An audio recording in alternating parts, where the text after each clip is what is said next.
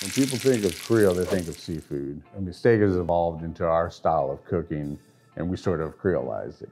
When we open the doors, it's like you're coming into our house. We try to stay cutting edge on New Orleans food, but we stay cutting edge and we keep evolving in all foods.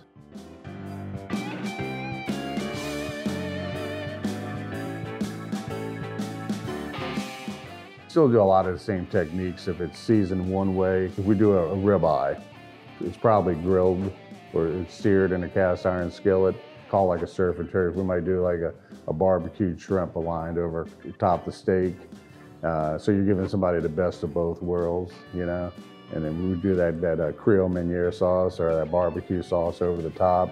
And then maybe a little salad with some really fresh Creole tomatoes, you know, sort of lighten it up a little bit. A lot of it is just sauce work. We're Irish, so we do an Irish pepper cream. And that's more of the Creole type because it's more heavily influenced with a little bit of cream and more of the French style of cooking.